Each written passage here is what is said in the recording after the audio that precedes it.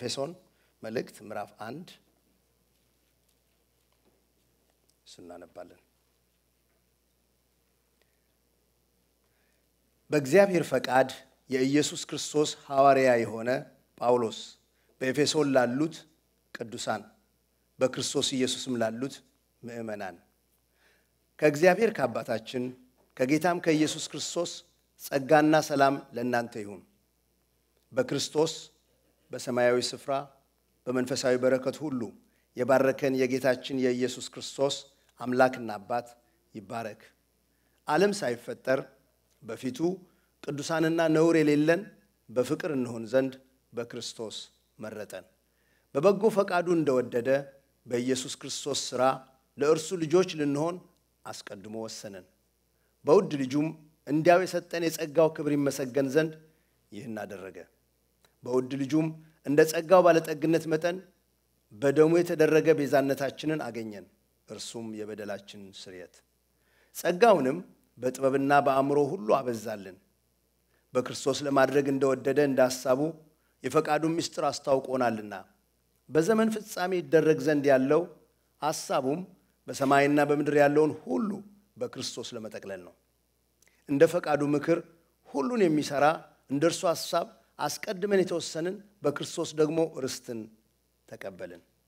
ይኸውም በክርስቶስ አስቀድመን ተስፋ ያደረግን እኛ ለክብሩ ምስጋና እንሆን ዘንድ ነው። እናንተም ደግሞ የእውነትን ቃል ይኸውም የመዳናችሁን ወንጌል ሰምታችሁ ደግሞም በክርስቶስ አምናችሁ በተስፋው መንፈስ በመንፈስ ቅዱስ ታተማችሁ፣ እርሱም የርስታችን መያዣ ነው። ለእግዚአብሔር ያለውን ሁሉ እስኪዋጅ ድረስ ይህም ለክብሩ ምስጋና ይሆናል። ስለዚህ እኔ ደግሞ በእናንተ ዘንድ ስለሚሆን በጌታ በኢየሱስ ስለማመንና ለቅዱሳን ሁሉ ስለሚሆን መውደድ ሰምቼ ስለ እናንተ እያመሰገንኩ ስጸልይ ስለ እናንተ ማሳሰብን አልተውም። የክብር አባት የጌታችን የኢየሱስ ክርስቶስ አምላክ እርሱን በማወቅ የጥበብና የመገለጥን መንፈስ እንዲሰጣችሁ እለምናለሁ። ይህም የልባችሁ ዓይኖች ሲበሩ የመጥራቱ ተስፋ ምን እንዲሆን በቅዱሳን ዘንድ ያለው የርስት ባለጠግነት ምን እንዲሆን ለምናምን ከሁሉ የሚበልጥ የኃይሉ ታላቅነት ምን እንዲሆን ታውቁ ዘንድ ነው። ክርስቶስንም ከሙታን ሲያስነሳው ከአለቅነትና ከስልጣንም ከኃይልም ከጌትነትም ሁሉ በላይና በዚህ ዓለም ብቻ ሳይሆን ነገር ግን ሊመጣ ባለው ዓለም ደግሞ ከሚጠራው ስም ሁሉ በላይ በሰማያዊ ስፍራ በቀኙ ሲያስቀምጠው በክርስቶስ ባደረገው ሥራ የብርታቱ ጉልበት ይታያል። ሁሉንም ከእግሩ በታች አስገዛለት፣ ከሁሉም በላይ ራስ እንዲሆን ለቤተ ክርስቲያን ሰጠው። እርሷም አካሉና ሁሉም በሁሉ የሚሞላ የእርሱ ሙላት ናት። ይህንን የኤፌሶንን መልእክት ለማጥናትና እንደሚገባ ለመረዳት እንድንችል ታሪካዊ ዳራውን ወደ ኋላ የሆነ ነገሩ የተጀመረበትና የሆነውን ነገር ማጥናት በጣም አስፈላጊ ነገር ስለሆነ ያንን የኋላ ታሪኩን መከለስ አስፈላጊ ነገር ነው። ያንን ነገር እንቀጥላለን ማለት ነው። ኤፌሶን ከተማ ዛሬ ቱርክ ብላ በምትታወቀው አገር ነው ያለው። ወደ ቱርክ የሄዳችሁ ወገኖቼ ያያችሁት የማየት ዕድል ያገኛችሁ ይመስለኛል። ስለዚህ ቱርክ ሄዶ ኤፌሶንን ያየስት ፓስተር ዳዊት ሌላስ በጉባኤያችን ፓስተር ዳዊት ብቻ ነው። አንድ ምስክር አለኝ፣ እግዚአብሔር ይመስገን። ስለዚህ ሌሎች አሉ ሄደው ያዩ ሰዎች አሉ። እና ቱርክ ውስጥ ነው ያለችው ኤፌሶን። እና ኤፌሶን ዛሬ እንደምታዩት ሳይሆን በዛን ጊዜ ከነበሩት በዓለም ውስጥ ከነበሩት ከተሞች ውስጥ አራተኛ ትልቅ እሷ ነበረች። አራተኛ ትልቅ ከተማ እሷ ነበረች። ምክንያቱም የወደብ ከተማ ስለነበረች ብዙ ንግድ የሚተላለፍባትና የሚከናወንባት ስለነበረች ብዙ ሕዝብ ነበረባት። 500,000 የሚደርሱ ሰዎች በዚያን ዘመን እንደነበረ ይገመታል፣ አርኪኦሎጂስቶች እንደሚናገሩት ማለት ነው። ይሄ የንግድ ስራዋ ብቻ ሳይሆን ግሪኮችም ሲገዟት በኋላ ደግሞ ሮማውያንም ሲመጡ እዚያ ለነበረው የእስያ ክፍል እንደ ዋና ከተማ ስለሚጠቀሙባት ትኩረት ፖለቲካሊም ትኩረት ያለባት ከተማ ስለነበረች ብዙ ሕዝብና ብዙ መሪዎች ይፈራረቁባት ነበር። ወደ 25,000 ሰዎች መቀመጫ ያለበት ትልቅ ስታዲየም ነበራቸው በዚያ ዘመን። እና ትልቅ ነገር ትልቅ ከተማ ነው፣ ብዙ ፋሲሊቲ የነበረበት ከተማ ነው። ኤፌሶንን ከተማዋን ማወቅ ይገባናል። በኋላ ኤፌሶንን ጳውሎስን አጋሮቹን መልእክቱን ደብዳቤውን ስንመለከት እንዲያያዝልን ትንሽ የኋላ ታሪኩን ማየት የሚያስፈልግ ለዛ ነው። ኤፌሶን ትልቅ ከተማ መሆኗ ብቻ ሳይሆን የምትታወቅበት የጣዖት አምልኮ አላት። እዛ ከተማ ውስጥ ያለች ዳያና የምትባል ወይም አርጤሜስ የምትባል ጣዖት አለች ሮማውያኖቹ ዳያና ይሏታል ግሪኮቹ አርጤሚስ ብለው ይጠራታል ይቺ ጣዖት የምትፈልገው መውለድ ለማይችሉ ወይም ደግሞ መባዛትን ለሚፈልጉ ሰዎች ለፈርቲሊቲው ስለምትፈልግ ለብዜቱ ስለምትፈልግ በጣም ነው የምትመለከው እንደውም ሐዋርያ ሥራ ምዕራፍ 19 ላይ ከተማው ውስጥ ልቅ ያለ ጩኸትና ሁከት በተነሳ ጊዜ የከተማው ከንቲባ ያረጋጋቸው በምንድነው ህዝቡን ያረጋጋቸው እንዴ ከፀሐይ በታች ዓለሙ ሁሉ ያውቅ የለም ወይ ይህች ኤፌሶን ከተማ የአርጤሚስ የዳያና መቅደስ ጠባቂ መሆናችን የታወቀ ነው ይሄ የተረጋገጠ ከሆነ ተረጋጉ አላቸው እና ይረጋጋሉ ማለት በጣም በዛ አምልኮ በጣም ታወቀች ከተማ ነች የጣዖት ማምለኳ ብቻ ሳይሆን አስማተኞች ጠንቋዮች ብዙ ትልልቅ ስራ የሚያደርጉበትም ከተማ ነበር እና ሐዋርያ ሥራ ምዕራፍ 19 ላይ ትዝላችኋል እዛ ላይ ምን የሚል ቃል አለ ወንጌል ተሰብኮ ያመኑት ሰዎች አንድ ነገር አደረጉ ሲያምኑ ይጠነቁሉባቸውና አስማት ያደርጉባቸው የነበረውን ዕቃ በሙሉ ሰብስበው አምጥተው አቃጠሉ ይላል እነዛ መጽሐፍቶች ግምታቸው 50,000 ብር ነበር በዛ ዘመን 50,000 ብር በጣም ብዙ ነው ለወደ አንስት መንዝሩት እና በጣም ብዙ የጥንቆላና የመተት ያስማት ስራ የሚከናወንበት ከተማ ነበረ ማለት ነው እና ኤፌሶን ከተማ ለወንጌል ስራ ቀላል ቦታም አልነበረም ጳውሎስ እንዴት ነው ወደዛ ከተማ የገባው ሐዋርያ ሥራ ምዕራፍ 18 ላይ ታገኙታላችሁ ከአቴና ከግሪክ ወጥቶ ቀደም ብሎ ባለው ምዕራፍ 17 ላይ ወደ አቴና ወደ ግሪክ ሄዳል አውሮፓ ውስጥ ነው ያለው እና እንደዛ በሚሄድበት ጊዜ መጥቶ ወደ ሶሪያ በሚሄድበት ጊዜ እግረ መንገዱን ነው ኤፌሶን የገባው እና ገብቶ ግን ሁሉ የሚያደርገው ወደ ምኩራብ ሄዶ ወንጌልን ስለሚያካፍል ሰዎች ወደዱት ቆይልን ሲሉት አይ አሁን መቆየት አልችልም መሄድበት መንገድ ስላለኝ ስመለስ ነው የምመጣው እንጂ አሁን መሄድ አለብኝ ብሎ ሐዋርያ ሥራ ምዕራፍ 18 ላይ ታገኙታላችሁ ወጥቶ ይሄዳል እሱ ግን ሲሄድ ጵርስቅላና አቂላ የሚባሉ ባልና ሚስት ከተሰሎንቄ ያገኛቸው ቆሮንቶስ ሲመላለስ ያገኛቸው አብረውት በድንኳን ስራ አብረውት ይተባበሩት የነበሩት እነዚያ ሰዎች ኤፌሶን ውስጥ ያስቀምጣቸዋል ኤፌሶን እነሱ እንዲቆዩ ያደርጋቸዋል ከዛ እሱ ይሄዳል ማለት ነው ጳውሎስ ወደ እሱ ከለቀቀ በኋላ ግን ኤፌሶን ውስጥ ማን ይመጣል አጶሎስ የሚባል ሰው ይመጣል በንግግር ኃይለኛ በመጽሐፍ ዕውቀት ብርቱ የሆነ ሰው ይመጣል ግን ሰውየው እንደዚህ ይሁን እንጂ የሚያውቀው ትንሽ ልክ ነበር የጎደለው ነገርም ነበር የዮሐንስን ጥምቀት ነበር የሚያስተምረው እንጂ አማኞች የሚጠመቁትን ጥምቀትና ስለ መንፈስ ቅዱስ ያለው ነገር ብዙ ስለማይናገር ሚስተካከል ነገር ነበረው ስለዚህ አቂላና ጵርስቅላ እነሱ ወስደው ወደ ቤታቸው አስተካክለው ነገሩት እነሱ አይደሉም የሚያገለግሉት እሱ እንዲቆም የሚያደርጉት ግን አስተካክለው ሰጡት እንደዛ አይነት ባልና ሚስቶች ያርገን የሰው ጉለት ሞልተው ከዛ በኋላ እሱ እንዲያገለግል አድርገው መድረክ ላይ ቁጭ አቆሙት ማለት ነው ሰውየው በጣም ያገለግላል ከዛ በኋላ አንድ ቀን ተነስቶ በቃ እኔ ወደ ቆሮንቶስ መሄድ አለብኝ አለ አጵሎስ ልሂድ ብሎ አለ በጸልየው ሸኙት ስራው ባዶ ሆነ ማለት ነው አቂላና ጵርስቅላ ዛው ቀሩ አጵሎስ ሄደ ግን ጌታ ደግ ነው ጳውሎስ ልክ መለሳለሁ እንዳላቸው ቀን ጠብቆ መጣ ወደ ኤፌሶን በሶስተኛው የሚስዮን ጉዞ ገባ እዛ ሄዶ በሶስተኛው ሚስዮን ጉዞ መጀመሪያውን 3 ወር ኤፌሶን ሲገባ ያገኛቸው 12 ደቀ መዛሙርት አግኝቷል ስለ መንፈስ ቅዱስ አልሰሙም አስተማራቸው ጸለየላቸው ተጠመቁ ጥሩ መንፈስ ቅዱስ መነቃቃትና ስራ ሆነ ተጀመረ 3 ወር በደንብ ሞቅ ያለ ነገር በሚሰራበት ጊዜ ተቃውሞ ተነሳ ስለዚህ ከምኩራብ ወጥቶ ጢራኖስ ወደሚባለው ትምህርት ቤት ሄደ ከዛ በኋላ ደግሞ ብዙ የእግዚአብሔር ስራ ደቀ መዛሙርቶቹን ለይቶ ይሰራ ጀመር ነገሩ ያደገ ሄደ የድረስ እንዳደገ እንድንሄድ ሐዋርያ ሥራ ምዕራፍ 19 ጋር እንሂድ ሐዋርያ ሥራ ምዕራፍ 19 እንደዚህ ይላል ሐዋርያ ሥራ ምዕራፍ 19 ቁጥር 1 አጵሎስ በቆሮንቶስ ሳለ ጳውሎስ በላይኛው አገር አልፎ ወደ ኤፌሶን መጣ አንዳንድ ደቀ መዛሙርትንም አገኘ ባመናችሁ ጊዜ መንፈስ ቅዱስን ተቀበላችሁ ነው አላቸው ያለ ይዘረዝራል ከዛ በኋላ ቁጥር 8 ጋር እንሂድ ወደ ምክራቡም ገብቶ ስለ እግዚአብሔር መንግስት እየተነጋገረና እያስረዳቸው 3 ወር ያህል በግልጥ ይናገር ነበር አንዳንዶች ግን እልከኞች ሆነው በሕዝብ ፊት መንገዱን እየሰደቡ ባላመኑ ጊዜ ከነርሱ ሩቆ ደቀ መዛሙርትን ለየ ጢራኖስ በሚሏት በትምህርት ቤት ዕለት ይነጋገር ነበር አሁን ከዚህ ያለው በኋላ ያለውን እዩት። በእስያም የኖሩት ሁሉ አይሁድም የግሪክ ሰዎችም የጌታን ቃል እስኪሰሙ ድረስ 2 ዓመት ያህል እንዲህ ሆነ። እግዚአብሔርም በጳውሎስ እጅ የሚያስገርም ተአምራት ያደርግ ነበር ያለ ይናገራል። በቃ አሁን እዚህ ጋር እንደምናነበው በእስያ ያሉት ሁሉ ወንጌልን ሰሙ ይለናል። በምን ምክንያት? እዛ በተነሳው ሪቫይቫል ምክንያት መጥተው ወንጌል የሚሰሙ ጌታን የሚቀበሉ መንፈስ ቅዱስ የሚወርሱ ሰዎች ተመልሰው ወደ መጡበት ሀገር ሲሄዱ ወንጌል ይዘው ይሄዳሉ። እንደውም ዮሐንስ ራእይ ምዕራፍ 2 ላይ የምታገኙቸው ምዕራፍ 3 ላይ የምታገኙቸው 7ቱ አብያተ ክርስቲያናት በዛን ጊዜ ነው የተተከሉት፣ በዛን ጊዜ ነው ወንጌል ያገኛቸው ብለው ነው የመጽሐፍ ቅዱስ አስተማሪዎች የሚያምኑት። ለንግድ፣ ለቱሪዝም፣ ለጣዖት አምልኮ ለተለያየ መንገድ ይመጡባትና ይጨናነቁባት የነበረችው ኤፌሶን በእግዚአብሔር ቃል ስትሞላ ቃሉ እየወጣ ወደ እስያ ሁሉ እየደረሰ ሄደ። ራሱ ጳውሎስ ሲናገር ቆሮንቶስ ላይ ለቆሮንቶስ ሰዎች ደብዳቤ ሲጽፍ ምን አለ?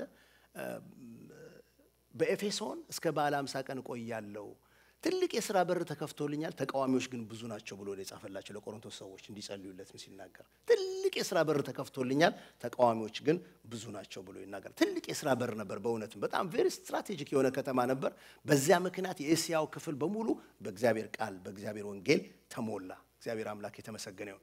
ምናልባት በአገልግሎት ምክንያት ወይም በተለያየ መንገድ የእግዚአብሔር ሐሳብ የእግዚአብሔር ፈቃድ የሆነ ነገር ነው ብላችሁ የያዛችሁት የገባችሁበት ነገር ሰልፍ ቢበዛበት ምንም የሚያስገርም ነገር አለም። ይሄው ጳውሎስ እንደዛ ነበር። በጌታ ምሪት ነው የወረደው። እዛ ቦታ ላይ ሄዶ ወንጌልን ነው የሚሰራው። ከልብሱ ጨርቅ እየተወሰደ ሰዎች ይፈወሳሉ። ሆኖም ግን ብዙ ሰልፍና ፈተና ውስጥ ነው እያለፈ ያለው። ሆኖም ግን ጳውሎስ እንዴት ያለ የእግዚአብሔር ሥራ በህይወቱና በአገልግሎቱ እንደተገለጠ መጽሐፍ ቅዱስ ይነግረናል። እና እንዲህ አገልግሎት 3 ዓመት ሲሞላው ለቆ ወጣ። ለቆ ሲወጣ በቃ ወደ መሄድ አለብኝ ወደ ኢየሩሳሌም ብሎ ተሰናብቷቸው ይሄዳል። ከሄደ በኋላ ግን ሚሊጢን የምትባል ከተማ ላይ ሲደርስ ምዕራፍ 20 ጋር እንሂድ። ሚሊጢን የምትባል ከተማ ጋር ሲደርስ የኤፌሶንን ቤተክርስቲያን ሽማግሌዎች ጠራቸውና የመጨረሻ የስንብት ንግግር አደረገላቸው። እሱንም ብናነበው ጥሩ ነው የሚሆነው። ያው በኤፌሶን ከተማ ውስጥ ከተነሳው ሁከትና ረብሻ የተነሳ ነው ተገዶ ለቆ የወጣው። ምዕራፍ 20 ቁጥር 1 ሁከቱም ከቀረ በኋላ ጳውሎስ ደቀ መዛሙርቱን አስመጥቶ መከራቸው፣ አሰናብቷቸውም ወደ መቄዶንያ ይሄድ ዘንድ ወጣ። እሱ ሄደ። አሁን ቁጥር 17 ጋር ትዘላላችሁ።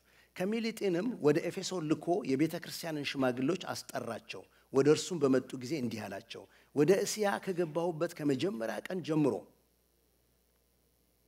ወደ ኤፌሶን አካባቢ ማለት ነው በትህትና ሁሉና በእንባ ከአይሁድም ሴራ በደረሰብኝ ፈተና ለጌታ እየተገዛው ዘመኑን ሁሉ ከእናንተ ጋር እንዴት እንደኖርኩ እናንተው ታውቃላችሁ። ወደ እግዚአብሔር ዘንድ ንስሐንና በጌታችን በኢየሱስ ክርስቶስ ማመንን ለአይሁድና ለግሪክ ሰዎች እየመሰከርኩ በጉባኤ በቤታችሁም አወራሁላችሁና አስተማርኳችሁ እንጂ ከሚጠቅማችሁ ነገር አንድ እንኳን አላስቀረሁባችሁም። አሁንም እነሆ እኔ በመንፈስ ታስሬ ወደ ኢየሩሳሌም እሄዳለሁ። በዚያ የሚያገኘኝ ምን እንደሆነ አላውቅም። ነገር ግን መንፈስ ቅዱስ እስራትና መከራ ይቆያል ብሎ በየከተማው ሁሉ ይመሰክርልኛል። ነገር ግን ሩጫዬንና ከጌታ ከኢየሱስ የተቀበልኩትን አገልግሎት እርሱም የእግዚአብሔርን ጸጋ ወንጌልን መመስከር እፈጽም ዘንድ ነፍሴን በእኔ ዘንድ እንደማትከብር እንደ ከንቱ ነገር ቆጥራለሁ። አሁንም እነሆ እኔ የእግዚአብሔር መንግሥት እየሰበኩ በመካከላችሁ የዞርኩ ሁላችሁ ከእንግዲህ ፊቴን እንዳታዩ አውቃለሁ። ስለዚህ እኔ ከሰው ሁሉ ደም ንጹሕ እንደሆንኩ ዛሬ በዚች ቀን መሰክርላችኋለሁ። የእግዚአብሔርን ምክር ሁሉ ነግሬያችኋለሁና ምንም አላስቀረሁባችሁም። በገዛ ደሙ የዋጃትን የእግዚአብሔርን ቤተክርስቲያን ተጠብቋት ዘንድ መንፈስ ቅዱስ እናንተን ጳጳሳት አድርጎ ለሾመባት ለመንጋው ሁሉና ለራሳችሁ ተጠንቀቁ። ከሄድኩ በኋላ ለመንጋው የማይራሩ ጨካኞች ተኩላዎች እንዲገቡባችሁ ደቀ መዛሙርትንም ወደ ኋላቸው ይስቡ ዘንድ ጠማማ ነገርን የሚናገሩ ሰዎች በመካከላችሁ እንዲነሱን ያውቃለሁ። ስለዚህ 3 ዓመት ሌሊትና ቀን በእንባ እያንዳንዳችሁን ከመገሰጽ እንዳላቋረጥኩ እያሰባችሁ ትጉ። አሁን ግን ለእግዚአብሔር ያንጻችሁ ዘንድ በቅዱሳንም ሁሉ መካከል ርስትን ይሰጣችሁ ዘንድ ለሚችለው ለጸጋው ቃል አደራ ሰጥቻችኋለሁ። ከማንም ብር ወይም ወርቅ ወይም ልብስ አልተመኘሁም። እነዚህ እጆቼ በሚያስፈልገኝ ነገር ለኔና ከኔ ጋር ላሉት እንዳገለገሉ እናንተው ታውቃላችሁ። እንዲሁ እየደከማችሁ ድውዮችን ልትረዱና እርሱ ራሱ ከሚቀበል ይልቅ የሚሰጥ ብፁዕ ነው እንዳለ የጌታን የኢየሱስን ቃል ልታስቡ ይገባችሁ ዘንድ በሁሉ አሳየኋችሁ። ይህን ብሎ ተንበርክኮ ከሁላቸው ጋር ጸለየ። ሁሉም እጅግ አለቀሱ። ጳውሎስንም አንገቱን አቅፈው ይስሙት ነበር። ይልቁንም ከእንግዲህ ወዲህ ፊቴን አታዩም ስላላቸው ነገር እጅግ አዘኑ። እስከ መርከብ ድረስ ሸኙት። በቃ ከዚህ በኋላ በደብዳቤ ላይ ተገናኙት። በፊት ለፊት በአካል መገናኘቱ ቀረ። ሚሊጢን አስጠርቶ ሽማግሌዎቹን አደራ ብሏቸው ተሰናበተ። መቼም እግዚአብሔር በእንዲህ አይነት መልካም ፍጻሜ ጌታ ይባርከን። ይሄ እርስ በርሳችን አንዳችን ለአንዳችን ልንጸላይበት የሚገባ ሐሳብ ነው። በጥሩ የጨረሰ ሰው ነው። እግዚአብሔር በዛ ይርዳን እና ከዚህ በኋላ በቃ በስር ነው። ቀጥታ ወደ ኢየሩሳሌም ይመጣል። እንደገና ረብሻ ይነሳል። እስር ቤት ውስጥ ያስገቡታል። ከኢየሩሳሌም እስር ቤት ወደ ቂሳሪያ ይሄዳል። ከቂሳሪያ እስር ቤት ወደ ሮም ይግባኝ ብሎ ይሄዳል። በዚያ መልኩ ነው ታሪኩ የሚቀጥለው እና የትኛው ቦታ ሆኖ እንደጻፈላቸው አይታወቅም። ምክንያቱም ኢየሩሳሌምም ቂሳሪያም ሮምም ስለታሰረ የት ቦታ ሆኖ እንደጻፈው አይታወቅም። ከእስር ቤት ግን እንደተጻፈ ይናገራል ራሱ።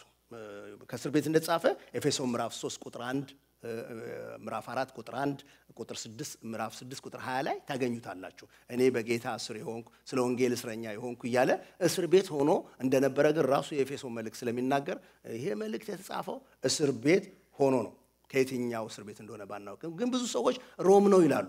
የሮም እስር ቤት ነው የሚሉበት ምክንያት ቲኪቆስን ቆላስያስ መጽሐፍ ላይ ደጋግሞ ጠቅሶታል። አናሲሞስን ደግሞ በፊልሞና ላይ ታገኙታላችሁ። እነዚህ ፊልሞና ቆላስያስ፣ ፊልጵስዩስ እና ኤፌሶን የእስር ቤት መልእክቶች ናቸው። እስር ቤት ውስጥ ሆኖ የጻፋቸው ናቸው። ስለዚህ ከነዛ ከሮም ነው የሚለው ሐሳብ ግን ብዙዎች የሚቀበሉት ሐሳብ ነው። መቼ ተጻፈ የሚለው የሚወሰነው ከየትኛው ቦታ ጻፈው ነው። ስለዚህ ሮም የነበረ ብለን ካሰብን ሮም በእስር ቤት የነበረበት ጊዜ በመጀመሪያዎቹ 60 ዓመተ ምህረት አካባቢ ስለሆነ በዚያን ጊዜ ነው የተጻፈው ማለት ነው።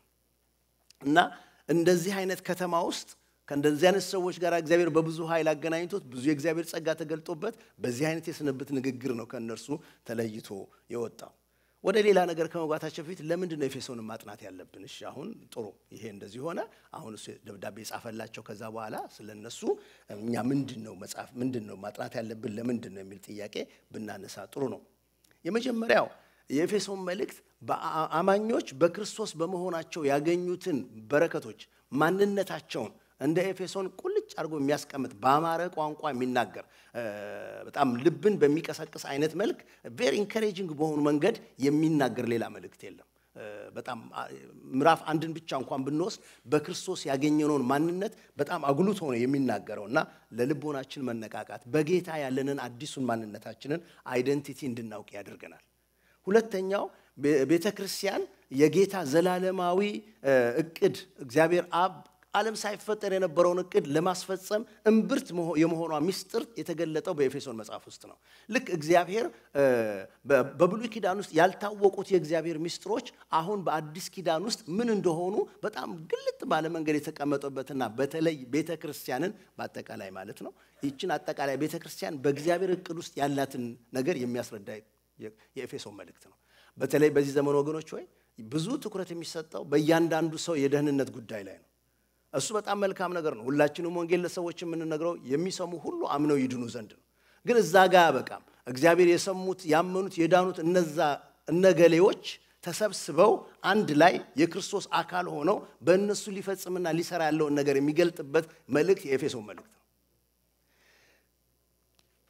ስለዚህ የኤፌሶን መልእክት ሊጠና ይገባዋል ከቤተ ክርስቲያን እይታ አንፃር። የአዲሱ የቤተሰብ አባላት አንድ አካል በመሆንና የክርስቶስን የበላይነት ወይም ራስነት የሚገልጽ የኤፌሶን መጽሐፍ ነው።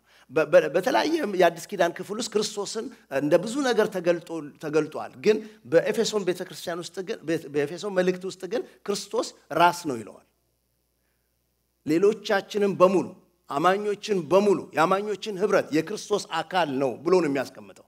የዛን የክርስቶስ አካል የመሆኑን ሚስጥር የክርስቶስን ራስ የመሆኑን ሚስጥር አጉልቶ የሚናገር ነገር ነው። ለምሳሌ ቆላስያስን መልእክት ብንመለከተው ክርስቶስ ከሁሉ በላይ መሆኑን ነው የሚናገረው እና ቆላስያስ ስለ ክርስቶስ ከሁሉ በላይ የመሆኑን ነገር ነው የሚናገረው። ነገር ግን ወደ ኤፌሶን ዝመለስ ስትሉ ግን የዚህ ከሁሉ በላይ የሆነው ክርስቶስ ግን አካሉ ቤተክርስቲያን ነች ብሎ ስለ ቤተክርስቲያን ነው በሙላት የሚናገረው። ሮሜ መጽሐፍ ወይም ገላትያን መጽሐፍ የሚናገረው የእግዚአብሔር ጽድቅ የሚገኘው በእምነት ነው ከሥራ ውጪ ብሎ ይናገራል። ኤፌሶን ግን የሚናገረው ኦኬ በእምነት ያለ ሥራ የጸደቁት እነዚህ ጻድቃን እነዚህ ቅዱሳን የሆኑት የእግዚአብሔር ሰዎች ወደ ህብረት ከገቡ በኋላ እንደሚሆኑት የሚለውን ነገር የሚመልስልን ኤፌሶን መጽሐፍ ነው። እንደዚህ አስደናቂ በሆነ በረከት የተባረኩ የእግዚአብሔር ሰዎች አማኞች እንዴት እግዚአብሔርን በሚያከብር መንገድ መመላለስ እንደሚገባቸው የሚያስተምረው ደግሞ ይኸው የኤፌሶን መልእክት ነው እና ታገኙታላችሁ። እግዚአብሔርን በሚያስከብር መንገድ አማኞች እንዴት መመላለስ እንደሚገባቸው ያስተምራል። ብዙ የእግዚአብሔር ሰዎች የተባረኩበት ክፍል ነው። ብዙ የእግዚአብሔር ሰዎች ኤፌሶንን መጽሐፍ አይተው በጣም አስደናቂ ነገር ተከናወነበት መልእክት ነው። ጆን ካልቪን በመጽሐፍ ቅዱስ ትምህርት ቤት ውስጥ በጣም የታወቀ አስተማሪ ነው። ካልቪን ማይ ፌቨራይት ቡክ ኤፌሶን ነው ይላል። ልክ ሉተር ገላትያንን ወይም ደግሞ ሮሜን መጽሐፍ እንደሚወስደው በጣም እንደሚጣበቅበት ለሪፎርሜሽን ምክንያት አድርጎ እግዚአብሔር የተጠቀመበትን መገለጥ ያገኘበት ስፍራ እንደሆነ ሁሉ ካልቪን ደግሞ ስለ ቤተክርስቲያን የሚናገርለት ክፍል ስለሆነ ይሄ this is my favorite book in the Bible ይላል።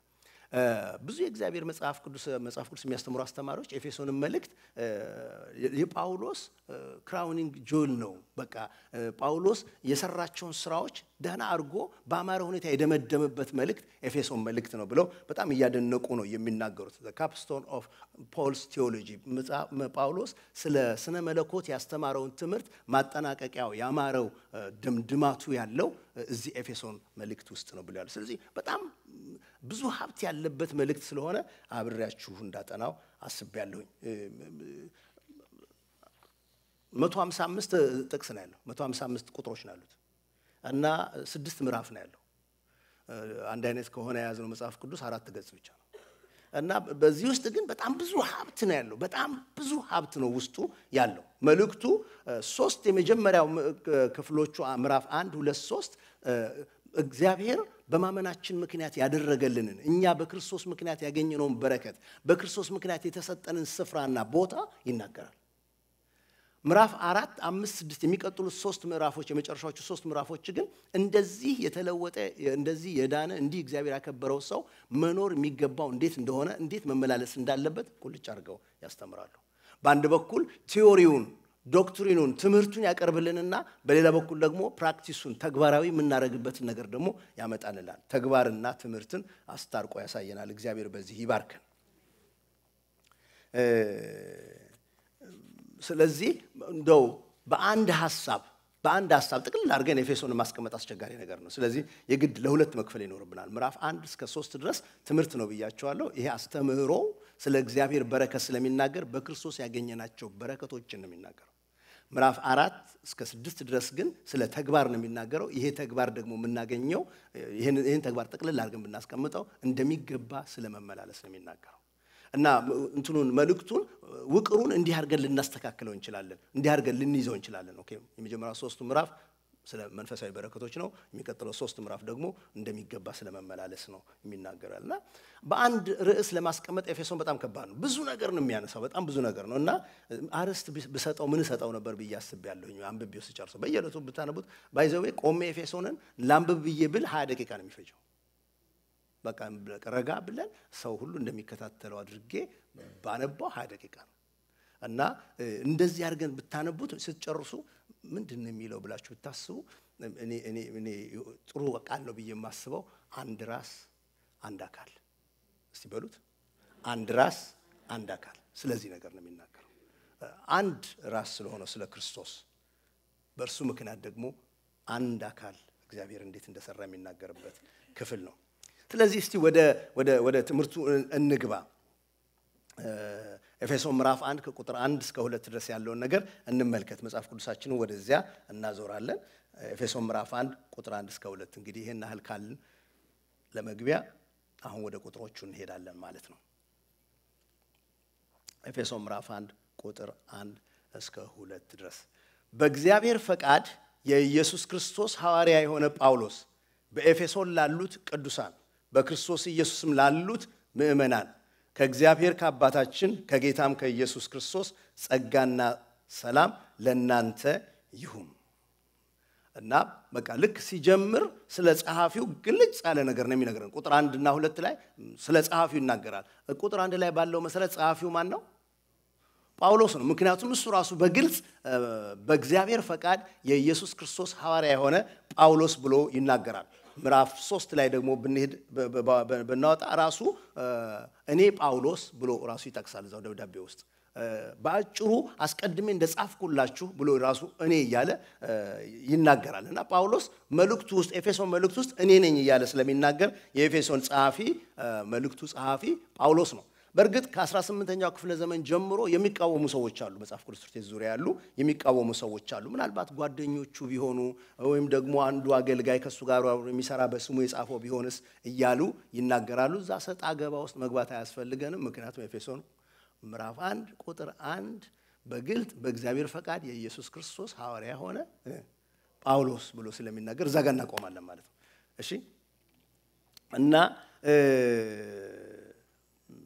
በዛን ዘመን እሱ በነበረበት ዘመን ደግሞ ደብዳቤ ሲጻፍ ጸሐፊው ሰውዬ እኔ ነኝ ብሎ ጸሐፊው ማንነቱን መጥቀስ የታወቀ ነገር ነው እንደኛ እንዳሁኑ አይደለም ያሁኑ እንደዚህ የሰማይ ጥልቀቱ የውሃ ባህር ምናምን ተብሎ መጨረሻ ላይ ያንተው ምናምን ብለን ስማችን መጨረሻ ላይ የምንጽፈው እንደሱ አይደለም በዛን ዘመን የነበረው ደብዳቤ የሚጻፈው ገና ሲገባ ደጅ ላይ ነው ሰውዬው እኔ ነኝ ብሎ መንገር አለበት ስለዚህ ጳውሎስ ደጅ ላይ ነው በእግዚአብሔር ፈቃድ የኢየሱስ ክርስቶስ ሐዋርያ የሆነ ጳውሎስ ብሎ ይነግረናል የደብዳቤው አጻጻፍ ቋንቋው ብዙ ነገሩ ከሌሎች ደብዳቤዎቹ ጋራ በጣም የተመሳሰለ ስለሆነ ምንም እዛ ውስጥ መቸጋገር የለብንም ራሱን ለመግለጽ ግን የተጠቀመባቸው ቃላቶች ግን ከናንተ ጋር አብሬ ልካፈል የምፈልገው ሐሳብ ነው ጻፊው ስለራሱ በእግዚአብሔር ፈቃድ ሐዋርያ የሆነ ጳውሎስ ብሎ ነው የሚናገረው ይሄ በእግዚአብሔር ፈቃድ የሚለው ነገር ጳውሎስ እንዲሁ ያስገባው ነገር ሳይሆን ስለራሱ አሁን እዚህ እግዚአብሔር ፈቅዶ ሐዋርያ እንደሆነ ይናገራል መልእክቱ ውስጥ ደግሞ እንዴት እግዚአብሔር ዓለም ሳይፈጠር እቅድ እንዳለው ፕላን እንዳለው ፈቃድ እንዳለው ነገርን ሁሉ የሚመራበት ፈቃድ እንዳለው ይናገርና እዚያ ፈቃድ ውስጥ ነው እኔም ሐዋርያ የሆንኩት በእግዚአብሔር ፈቃድ ነው ሐዋርያ የሆንኩት ብሎ ያሰምርላቸዋል ምክንያቱም በሰው አይደለም ማለቱ ነው ወይም ከራሴም አይደለም ማለት ነው ነገሩ የተጀመረው በእግዚአብሔር ፈቃድ ነው የሆነው በእግዚአብሔር ፈቃድ ነው ሰልፍ ክሌም የሆነ ነገር አይደለም በተባባሪዎቹ ብዛት የመጣም ነገር አይደለም እኔ የሆንኩት በእግዚአብሔር ጸጋ ነው በእናቴ ማፀን ሳለሁ ገና ሳልወለድ በእናቴ ማፀን ሳለሁ ይላል ገላትያ ምዕራፍ 1 ላይ እና በእግዚአብሔር ፈቃድ የተከናወነ ነገር ነው ይሄ ደግሞ በጣም አስፈላጊ ነገር ነው ወደ በኋላ ታገኙታላችሁ የኢየሱስ ክርስቶስ ሐዋርያ የሆነ ጳውሎስ ይላል ሐዋርያ አምባሳደር ማለት ነው መልእክተኛ ማለት ነው እና ጳውሎስ የሚላቸው ምንድነው ግዴላችሁ መልእክቱን ብትሰሙኝ ብትቀበሉት ይሻላል ምክንያቱም እኔ በራሴ የመጣው ሳልሆን የላከኝ አለ ኢየሱስ ክርስቶስ ልኮኝ ነው የኢየሱስ ክርስቶስ ሐዋርያ ነኝ የኢየሱስ ክርስቶስ አምባሳደር ነኝ ብሎ ይናገራል የሚናገረው ስለራሱ ለማስረዳት ፈልጎ አይደለም መልእክቱ እንደ ሐዋርያዊ መልእክት እንዲቀበሉትም ነው እዛው ኤፌሶን ምዕራፍ 2 ላይ በሐዋርያትና በነቢያት መሰረት ተመስርታችኋል ተደላላችሁ ጸንታችኋል ብሎ ስለሚናገር ማለት ነው ትምህርቱ አስፈላጊ ነገር ነው እንደ ማንኛውም ሰው የጻፈው አይነት ቢሆን ማንኛውም ደብዳቤ ይሆናል አሁን ግን የኢየሱስ ክርስቶስ ሐዋርያ መንፈስ ተሞልቶ በእግዚአብሔር መንፈስ ተነድቶ የሚጽፈው መሆኑን እንዳይስቱት ነው የሚነግራቸው ስለራሱ ሊያወራ አይደለም በነገራችን ላይ ሐዋርያ የሚለው ቃል የተላከ መልእክተኛ ማለት ስለሆነ በምድብ 1 የተላከ ሰው ማለት ነው በአዲስ ኪዳን ትርጉም ምድብ 2 ጌታችን ኢየሱስ ክርስቶስ በስማቸው ጠርቶ ለይቷቸው እልካችኋለሁ ብሎ መንፈሱን የሞላባቸው ተልእኮ የሰጣቸው ያሰማራቸው ቀንና ሌሊት ያስተማራቸው መንገዱን ያሳያቸው ከሙታን ከተነሳ በኋላ የተገለጠላቸው እነዚያ 12ቱ የጌታ ሐዋርያት ናቸው ሶስተኛ ምድብ አለ ሁለተኛ ቆሮንቶስ ምዕራፍ 8 ላይ ታገኙታላችሁ ጳውሎስ ለቆሮንቶሶች ሲጽፍ ስለ ቲቶ የሚጠይቀኝ ቢኖር ስለ ጢሞቴዎስ የሚጠይቀኝ ቢኖር ይያለ ያ ቤተ ክርስቲያናት መልእክተኞች መሴንጀርስ ናቸው እነዚህ ሐዋርያት ናቸው ብሎ የቤተ ክርስቲያን መልእክተኞች እንዳሉ አዲስ ኪዳን ይናገራል እና ጳውሎስ ራሱን የሚመድበው ከ12ቱ ለምን ቢባል የሚለው ምንድነው እሱ እኔ ከሌሎቹ ሐዋርያት በምን አንሳለሁ ጌታን አላየሁትም ይላል እነሱ እንዳዩት አይቻለሁ በእጄ ብዙ ተአምራት አልተከናወነም ይላል ወንጌሉንስ የተገለጠልኝ እሱ አይደለም ገልጦ የሰጠኝ ብሎ ይማገታል ቆሮንቶሶች ስለሚነካኩት ብዙ ነገር ስለራሱ እንዲናገር አደረጉት እንጂ ጳውሎስ በመሰረቱ እሱ እኔ ሐዋርያ ነኝ ምን ትሆኛለሽ አይነት አቲቲዩድ የለውም እንዲናገር ያደረጉት ቆሮንቶሶች ናቸው ሐዋርያ አይደለህም ይያሉት እንትን ሐዋርያ አይደለህም ብለው በብዙ ምክንያቶች ስለሚናገሩት አንዳንድ ቦታ ላይ በቃ ይናገራል እኔ በምንድነው ማንስ ለመሆኑ እናንተ ከሌላ ቸርች በምን አንሳችኋል እንደሱ ነው በምን አሳንሻችኋል ታምር አልተደረገም ጌታ ኢየሱስን አላየሁትም ባልታረሰ መሬት ላይ አይደለም የዘራሁት እያለ የሐዋርያነት መልእክቱን ዘርዝሮ አምጥቶ ነኝ እንደውም ሁለተኛ ቆሮንቶስ ምዕራፍ 12 ላይ ምን ይላል ከዋነኞቹ ሐዋርያት በምንም አልጎድልም በጣም ስለምታዩኝ እናንብበው ይሄ እንደዚህ ይላል እንደምትሉኝ ነው የምትመስለው ስለዚህ እናንብበው ሁለተኛ ቆሮንቶስ ምዕራፍ 12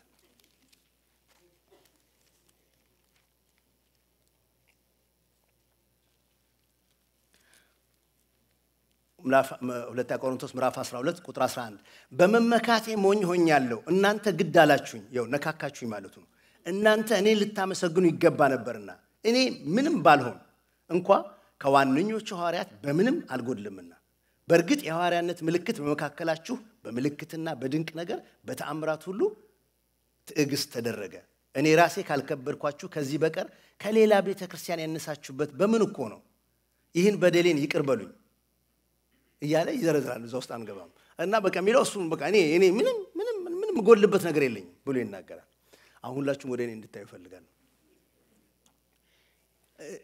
እና በእግዚአብሔር ፈቃድ ሐዋርያ የሆነ ጳውሎስ የኢየሱስ ክርስቶስ ሐዋርያ የሆነ ጳውሎስ እንዲህ ብሎ ይናገርና ጳውሎስ ህይወቱን ስታዩት ግን እዛ ጋር ብቻ አይደለም ያለው አንድ በጣም በሚዛን የያዘው ነገር አለ በሚዛን የያዘው ነገር ይሄንን ነገር ነው ምክንያቱም ሌላ ቦታ ላይ ደግሞ ምን ይላል መሰላችሁ እኔ ከሐዋርያት ሁሉ የማንስ ነኝ የእግዚአብሔርን ቤተክርስቲያን ስላሳደድኩ ሐዋርያ ተብዬ ልጠራ የማይገባኝ ነኝ እንዴት አርጎ ነው በሚዛን የያዘው ነገሩ ነኝ ይልና ደግሞ አረኔ ማንስ ነኝ ልባልም አይገባኝም ደሞ ይላል ያንን ማስተዋል እግዚአብሔር ይስጣል እሱ በነኝ ብቻ የሚሾፍር ቢሆን በነኝ ብቻ የሚሄድ ቢሆን ማስተዋቂያ ስለራሱ አገልግሎት የሚናገርለት በጣም ብዙ ነገር ነበረው እንዴ ያቺ እፉኝቷ የነከሰችው ጊዜ እሷ እኮ የነከሰችው ጊዜ ጥብቅ ስትልበት ሰዎቹ ይሞታል ብለው አዩት ምንም አልመሰለውም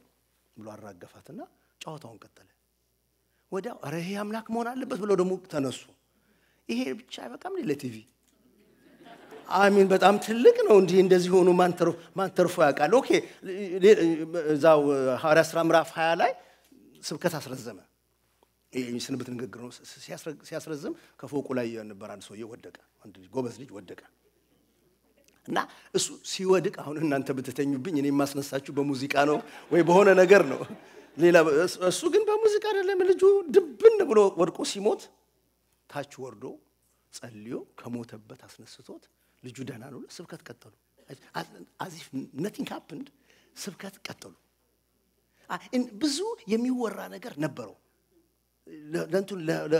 ለእንትኑ ለዩቲዩብ ለምናምን የሚሆን ነገር ብዙ ነበረው ምንም እና የሚናገረው ለቆሮንቶስ ስለነካካችሁኝ ነው የምናገረው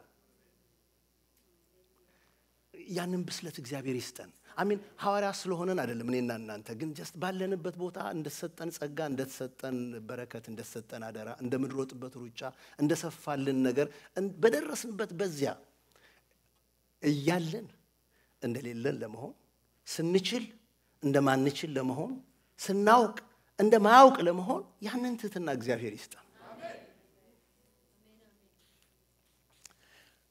ጻፊው ጳውሎስ ነው ሁለተኛው የምንመለከተው ግን ተቀባዮቹን ነው ተቀባዮቹ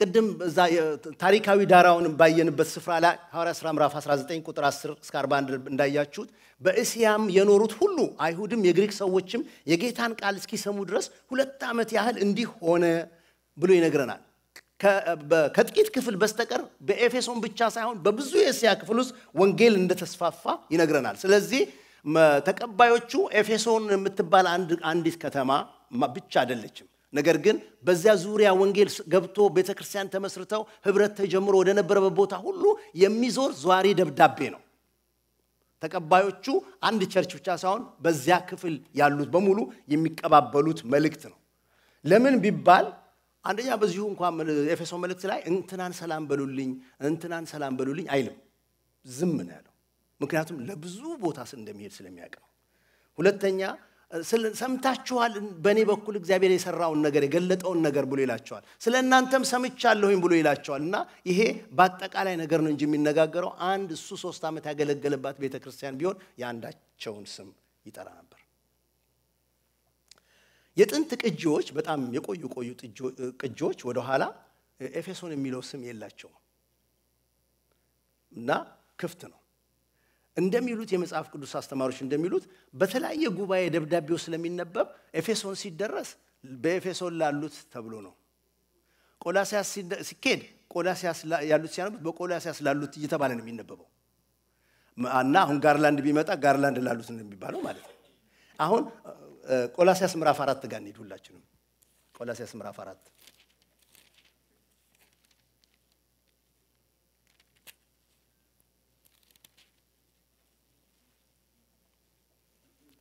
ቆላሲያስ ምዕራፍ 4 ቁጥር 16 ይህች መልእክት በእናንተ ዘንድ ከተነበበች በኋላ በሎዶቅያ ሰዎች ማህበር ደግሞ እንድትነበብ አድርጉ ከሎዶቅያም የምትገኘውን መልእክት እናንተ ደግሞ አንብቡ እንግዲህ ደብዳቤዎች ይዞራሉ ማለት ነው መልእክቶች ይዞራሉ ማለት ነው እና የመጽሐፍ ቅዱስ አስተማሪዎች አንዳንዶቹ ምን ብለው ነው የሚሉት ሎዶቅያ ማህበር ሆና ስትነበብ የነበረችውና በሉ እናንተም አንብቡ የሚላቸው የኤፌሶን መልእክት ነው እና ስለዚህ ዟሪ ደብዳቤ ነው ለሁሉም የሆነ ለብዙ አካል የሆነ ደብዳቤ ነበር ተቀባዮቹ እነሱ ናቸው ማለት ነው ግን መልእክቱን ለመግለጥ መልእክተኞቹን የገለጠበትን ቋንቋ ደግሞ አሁን ይዩት በኤፌሶን ላሉት የሚለው ተነጋግረንበታል ቅዱሳን በክርስቶስ ኢየሱስም ላሉት ምእመናን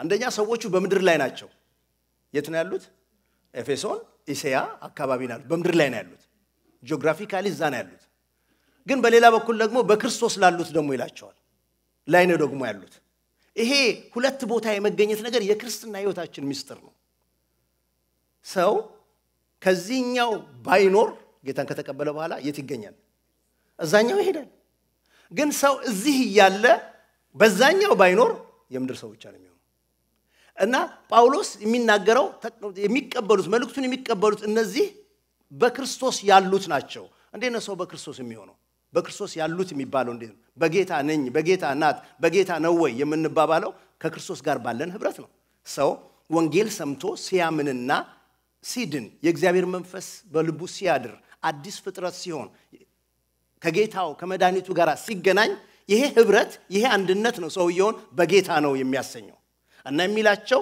በክርስቶስ ኢየሱስ ላሉት ቅዱሳን የሚላቸው ለምንድን ነው ምንም ኃጢያት ስለሌለባቸው ምንም በደል ስላላገኙ ነውር ስላልተገኘባቸው አይደለም ይሄው በተግባር ስላለው ነገር አይደለም የሚነጋገረው በክርስቶስ ስለሆኑ ግን ፖዚሽናሊ ከክርስቶስ ጋር ባላቸው ህብረት ምክንያት በእግዚአብሔር ፊት የተሰጣቸው ስፍራ አለ ያ ስፍራ ነው ቅዱሳን የሚያደርጋቸው በመድር አንዳንድ የሃይማኖት ድርጅቶች ሰውን ቅዱስ ከሌ ብለው ሹመት ይሰጣሉ የምር ሲሪየስሊ በደም ጉባኤ ተሰብስቦ ቅዱስ ከሌ ተብሎ ሹመት የሚሰጠው ሰውየው ከሞተ በኋላ ነው ከሞተ በኋላ ወደ ኋላ ህይወቱ ተመርምሮ ምንም ነገር ካልተገኘበት ደግሞ ቢያንስ 2 ታምር እንዳደረገ ከተመዘገበለት እንደዚህ የጸና ነገር ካለው ከሞተ በኋላ ቅዱስ ከሌ ይባላል ጳውሎስ ግን ቅዱሳን የሚላቸው የሞቱ ሰዎች አይደሉም በህይወት ያሉ ስጋ ለብሰው የሚኖሩ ሰዎች ናቸው እነሱን ቅዱሳን ብሎ የሚጠራቸው እነሱ በሰሩት ስራ ሳይሆን እግዚአብሔር ክርስቶስን ባመኑ ጊዜ ከሰጣቸው ስፍራ የተነሳ ነው በዚህኛው አሰራር ላመኑ በክርስቶስ አምነው በእግዚአብሔር ፊት መቆም በእምነት እንደሚቻል ለተቀበሉ ለእነሱ ቅዱስ ከሌ መባል አለላቸው ክብር ለእግዚአብሔር ይሄንን ፖዚሽን በጣም አጥብቀን መያዝ ያስፈልገናል የኤፌሶን ነገር ለመረዳት እና መልእክቱ ተቀባዮች በኤፌሶን አካባቢ ያሉ ቅዱሳን በክርስቶስ የተቀደሱ እነዚያ ሰዎች ናቸው ማለት ነው ላሉ ምእመናን ይላል ሜምበርስ ለማለት አይደለም ሌላው ትርጉም ካያችሁት ለታመኑ በክርስቶስም ለታመኑ በኢየሱስም ላመኑ ብሎ ነው የሚናገረው እሱ ነው ቅዱሳን ያሰኛቸው በጌታ ማመናቸው ከጌታ ጋር ያላቸው ህብረት በእግዚአብሔር ጸጋ ስፍራ ቦታ የመቀየራቸው ነገር ነው ሰውየውን ቅዱስ ማለት የእግዚአብሔር ሥራ ነው የማን ነው ያልኩት የእግዚአብሔር ሥራ ነው በፍጹም ከሰው ሥራ ጋር የተያዘ ነገር አይደለም ግን ሰው ደግሞ ወንጌል ሲሰማ ኃላፊነት አለበት ምን የማድረግ የማመን ስለዚህ እነዚህ ነገሮች ሲገናኙ ሰውየው በክርስቶስ ያለ ይሆናል ቅዱስ ይሆናል ማለት ነው እና በእግዚአብሔር የታመነ ሰው ይሆናል ማለት ነው ሰላምታውን እንበልና ከዛ እንጸልያለን ሰላምታው ምንድነው የሚለው ቁጥር 1 እና 2 ላይ ያለው የምታገኙት ከእግዚአብሔር ከአባታችን ከጌታም ከኢየሱስ ክርስቶስ ጸጋና ሰላም ለእናንተ ይሁን ጮክ ብላችሁ እንበለው እስቲ 1 2 3 ከእግዚአብሔር ከአባታችን ከጌታም ከኢየሱስ ክርስቶስ ጸጋና ሰላም ለእናንተ ይሁን ይሄ የተለመደ ሰላምታ አሰጣጥ ነው በቃ እንደምን ሰነበታችሁ ብለን ደብዳቤ እንደምን ጽፈው ነው ግን ያን እንደምን ሰነበታችሁን ጳውሎስ ጸሎታዊ ሰላምታ አደረገው ለውጦት ጸጋ ሰላም የምታገኙ ሁኑ ብሎ ነው የሚላቸው እኛ አሁን ሃይን ብንቀይረው እንደማለት ነው ሃይ ቴክ 5 ዋትስአፕ ምናምን የምንለው ነገር ብንቀይረው እንዴት ነው ጳውሎስ እንደሱ ነው ቀይሮት እኮ ነው ያ ኖርማል ያለውን ሰላምታ በክርስቲያን የሚባለውን አደረገ በእውነት እግዚአብሔር እንደዛ ያስቀይረን ምን አላኛ ሁላችንም ስንገናኝ ጸጋና ሰላም ይብዛል የጌታ ፍቅርና ምህረት ይሁንልን ምን ብንባባል ምን እንባረክበታለን እንጂ እና ጳውሎስ እሱን ነው ሲያደርግ የምታገኙት ከእግዚአብሔር ከአባታችን እግዚአብሔርን አብ ብሎ ነው የሚሰየው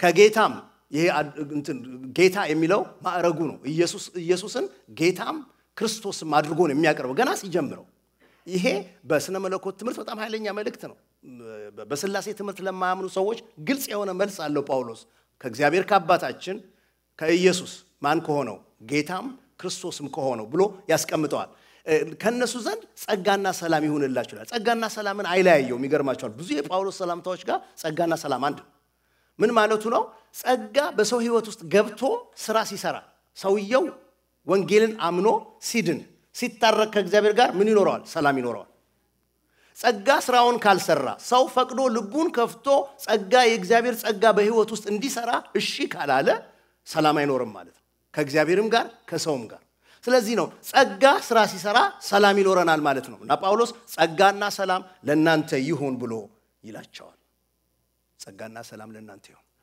እግዚአብሔር አምላክ የተባረከ ይሁን እግዚአብሔር ይህን እንድናውቅ ስላደረገ እግዚአብሔር ስም ብሩክ ይሁን ከዚህ በኋላ ቁጥር 3 ጀምረን ሌላ ጊዜ እንደጌታ ፈቃድ እንነጋገራለን ለዛሬ ይሄ ይበቃናል ግን በምን ልዝጋ በየሳስብ ምዕራፍ 6 ቁጥር 24 ነው ያሰብኩት ምዕራፍ 6 ቁጥር 24 እናንብብና መጨረሻችን ይሆናል ምዕራፍ 6 ቁጥር 24 ለኤፌሶኖች ጳውሎስ የልቡን የጻፈላቸው እስር ቤት ውስጥ ሆኖ ነው ግን ደብዳቤውን የዘጋበት ይሄን መልእክት የዘጋበት ንግግር ግን በጣም ነው ልቤን የነካው እንደዚህ ነው የሚለው ቁጥር 24 አንድ ላይ እናንብበው 1 2 3 ጌታችንን ኢየሱስ ክርስቶስን ባለመጥፋት ከሚወዱ ሁሉ ጋር ጸጋ ይሁን አሜን እና ምንድነው የሚላቸው ሲዘጋ ጌታችን ኢየሱስ ክርስቶስን ባለመጥፋት የሚለው ባለማቋረጥ ሳይለወጥ ሳይደክም ከሚወዱ ጋር እሱን ከሚያፈቅሩ ጋር ፍቅራቸው ትኩስ እንደሆነ ከሚቀጥል ጋር ፍቅራቸው ሳይበርድ ከሚቀጥሉ ጋር ከርሱ ጋራ በፍቅር ከተጣበቁት ጋር ጸጋ ይሁን ብሎ ነው ስለ ፍቅር ነው የሚያወራው ይገርማችኋል ኤፌሶን ቤተክርስቲያንን ጌታ አይኖቻችንን ከፍቶ መልእክቱን ብናስተውለው ከጌታ ጋር በጣም ጥብቅ ያለ ፍቅር ነው የሚይዛችሁ እንዴት ያለ የጠፋውን ሙት የሆነውን የቁጣ ፍጥረት ያለውን ሰው እንዴት ተቀብሎ በእግዚአብሔር አብ እንዴት በጦዘ ክብር እንዳስገባው ከፍ ባለ ስፍራ ከክርስቶስ ጋር እንዴት እንዳስቀመጠው እንዴት ያለ ብርቅ የሆነ ህይወት እንደሰጠው ይሄንን ህብረት ለብቻው ሳይሆን ከብዙ እልፍ አላፋት ጋር በአንድ አካል ውስጥ ተገጣጥሞ ራስ ለሆነለት ለክርስቶስ አካል ሆኖ ክፍል ሆኖ በዚያ በአካል ውስጥ ያሰው በመድር እንዴት ባለ ሴኩሪቲ ውስጥ በሰማይም ደግሞ እንዴት ባለ ክብር ውስጥ እግዚአብሔር እንደጠበቀው እንዲያ ያደረገውን ሰው ሲያይ ከጌታ ጋር ጥብቅ ያለ ፍቅር ነው የሚይዛችሁ በረከት ይላል ይሄ ነው ብላችሁ ነው የምትዘሉት እግዚአብሔር ያደረገውን ነገር ማየት እንጀምር እና ጳውሎስ ምን አለ he couldn't help it ደብዳቤውን ሲዘጋ ከጌታችን ከኢየሱስ ክርስቶስ ጋር በማያቋርጥ ፍቅር በማይለወጥ ፍቅር በማይበርድ ፍቅር ተጣብቀው ላሉት ጸጋ ይሁን ብለዋል። አያችሁ ሮሜ ማን ነው ራእይ ምዕራፍ 2 ቁጥር 7 ላይ ታገኛላችሁ። ስለ ኤፌሶን ቤተክርስቲያን ጌታ ኢየሱስ በዮሐንስ በኩል የላከው መልእክት ሐዋርያት ሳይሆኑ ነን ያሉትን ደርሰህባቸዋል። ይሄንን ልትታገስ አልቻልክም፣ ይሄንን ደግሞ ልታሳልፋቸው አልቻልክም ብሎ የተጠነቀቀባቸው ነገሮች ይነግሩታል። አልደከምክም፣ ስለኔ መከራ ታግሰ ጸንተሃል፣ እንዲና እንዲህ አርጋል ብሎ ምስጋናውን ከዘረዘረለት በኋላ ግን ዳሩ ግን የምነቅፍብህ ነገር አለኝ። ምን አለው? የቀደመውን ፍቅር ትተሃል ብሎ አለው።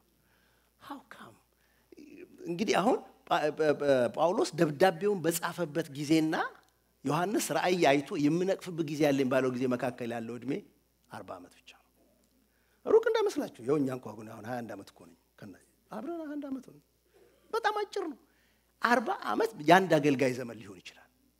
ያው አገልጋይ ባለበት በዚያው ዘመን ውስጥ ስለ ፍቅር ተወርቶ ምዕራፍ 1 ላይ ፍቅራችሁን ሰምቼ አመሰግናለሁ ያለው ጳውሎስ እያለ ዮሐንስ ራእይ ላይ ደግሞ ዮሐንስ ፍቅራችሁን ትታችኋል ብሎ ይላቸዋል። ጳውሎስ ያንን አይቶ ይሆን ያላቸው ደብዳቤውን ሲዘጋው የኢየሱስ ክርስቶስን በማይጠፋ ፍቅር ከሚወዱ ጋር ሰላም ይሁን ብሎ ደብዳቤውን ይዘጋው። ዋው እግዚአብሔር ይርዳን። ጥብቅ ጸሎት ጸልየን ነው የምንጨርሰው። ምክንያቱም እግዚአብሔር ካልረዳን ወደ ማስተዋላችን ካልመጣን ነገራችንን በደንብ መፈተሽ ካልጀመረን ለጌታ ያለ ፍቅር የሚበርድ ነገር ነው። እንዴ ቸርቿ እኮ ስንት አገልጋይ ነበራት መሰላችሁ? የኤፌሶን ቸርች ብትጠይቋት አጵሎስ ነበረባት፣ ሲያገለግል ነበር። አቂላና ጵርስቂላ ነበሩ፣ እዛ ሲያገለግል ነበር። ጳውሎስ 3 ዓመት አገልግሏታል። ጢሞቴዎስ አገልግሏታል ረጅም ጊዜ እና ከዛ በኋላ ደግሞ የተወደደው ደቀ መዝሙር የሚባለው ዮሐንስ እዛ ኤፌሶን ቸርች ነበር። እነዚህን የሚያካክሉ ጃይንት የእግዚአብሔር ሰዎች ያገለግሏት ቤተክርስቲያን ነች። አት ዘ ኤንድ በርዷል ፍቅር ያላት። ዛሬ ይህን መጽሐፍ ስንጀምር የምንጸልየው እግዚአብሔር ሆይ ይህን መጽሐፍ አንብበን በዚህ መልእክት ውስጥ ያለውን አንተንና ያንተን ስራ ተመልከተን በልባችን ውስጥ ላንተ ያለውን ፍቅር አግልልን ብለን እንጸልያለን። ላንተ ያለውን ፍቅር አብዛልን ብለን እንጸልያለን። ሌላ ነገር እስከማይጥመን ድረስ በእግዚአብሔር ፍቅር ተጣብቀን እንድንኖር እግዚአብሔር ይህን መጽሐፍ እንዲህ ላለ ለውጥ እንዲያደርግልን እንጸልያለን። ያን ጊዜ እግዚአብሔርን ደስ እንደሚያሰኘው እንደሚገባ መመላለስ እንችላለን። እንጸልይ።